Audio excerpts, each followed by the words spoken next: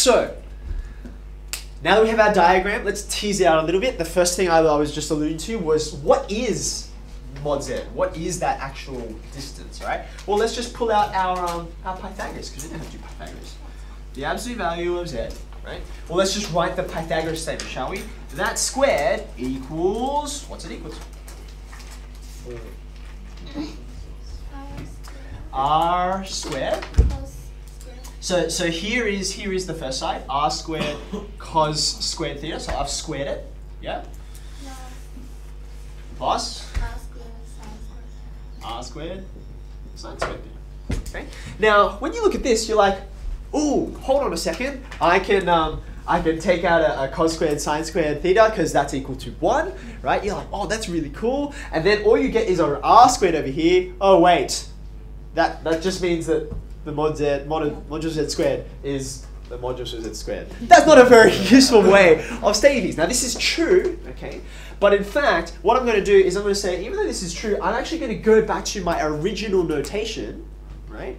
Because that will give me something a little more meaningful, and it means I can convert from one form, this form, to the other, okay? So really, this is x squared, and this is y squared. Do you agree with that? Okay, so I'm going to go back to writing it in that form, x squared plus y squared, because I will tend to know what these values are.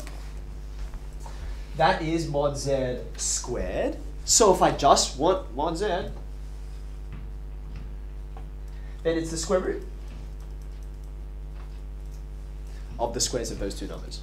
Okay. Wait, why did you? Oh, never mind. So what was the point of doing that, right? This is true if I'm completely in Mod-Arg form, okay? But there's no meaning to it. It's a redundant statement.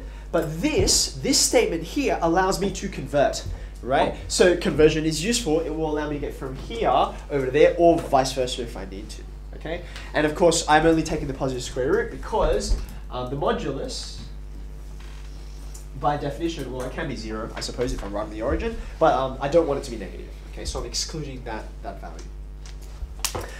Okay, now, secondly, now I can fit this on here. We've got the argument here, right? But the astute among you will notice, if you're thinking back to the unit circle, right, that in fact, the argument of an angle, if I say, sorry, not argument of an angle, the argument of a complex number, right? If I say, okay, here's a complex number, tell me what angle do I need to trace out to get to that complex number, to get facing in the right direction, okay? That idea is, in fact, kind of slipped it past you. It sounds like a function, but it's not really. Because what's the definition of a function? What is a function? A function is a connection between two values, like, for instance, an angle and a point, right? A two-dimensional representation, right? Such that if you put one input, you'll get exactly one output, right? You know what's coming in. There's only one possible answer, okay? But there is not only one possible answer for the angle that will get me up to here. Okay, for instance, on this diagram, it looks like, oh, I don't know, maybe it's like a bad isosceles triangle. Maybe it's like 45 degrees, which in radians would be 45 degrees. That'd be pi on 4, okay? So pi on 4 would get me up to here. Okay, so I'll just, I'll do it in, there you go, pi on 4. Right? But pi on 4 is not the only angle that will get me there, right? If I wanted to, I could go up pi on 4, and then I could go a further 2 pi around. That would be a whole new angle. It would be 9 pi on 4, right? Now, you're like, well, why would I do that? It's like, well, you know, actually sometimes you'll see later on, sometimes you do want to go further, or sometimes you're defined, I want to have angles that are reflex angles or whatever, like that. So 9 pi on 4 is also the argument of z. Do you see that? It's another direction that I can face in that will still get me to that complex number, okay? So therefore, the argument that, as I've stated it, just whatever angle gets me there is not a function, it's a relation, okay? So what we do is we define, and this tends to be written with a capital A, we define the principal argument, as in the main one, right? It tends to be written with a capital A.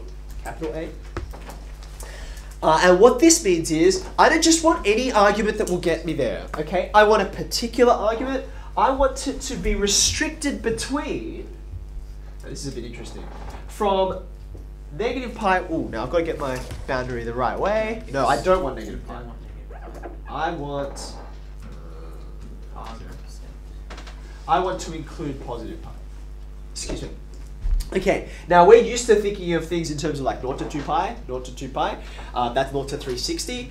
For reasons that will become clear as we go a bit further, we're going to go from negative pi to pi, and it's inclusive of the positive value. So if, for instance, I picked a point which is pi radians as a direction, where would that be? Think about it, because I'm remembering I'm measuring from the positive real axis. Right? So pi radians would be 180 degrees, which would be a point here.